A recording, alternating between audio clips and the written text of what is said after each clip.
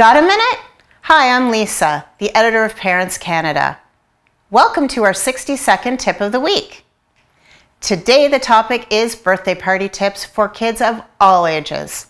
I've always loved planning birthday parties for my children. I love making the invitations, finding a theme, buying the cake, and assembling the loot bags. But we know that party planning can also be stressful.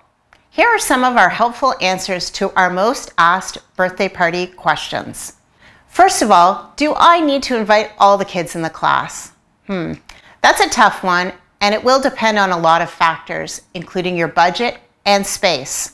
Our suggestion: invite everyone or only your child's closest friends.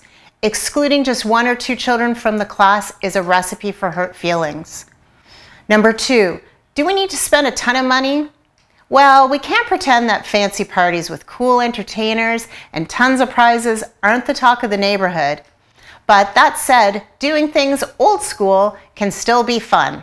A backyard picnic, water balloons, make your own sundae bar, a scavenger hunt. With a little creativity, a small budget goes a long way. Number 3, should we invite kids with different abilities or severe allergies? Short answer, yes. Don't let disabilities or allergies prevent you from including children, but please talk to the child's parents about their needs. Where is their EpiPen? Who do we call in case of an emergency? And what kinds of activities will they enjoy? For more tips on party planning for kids of any age, you can visit parentscanada.com.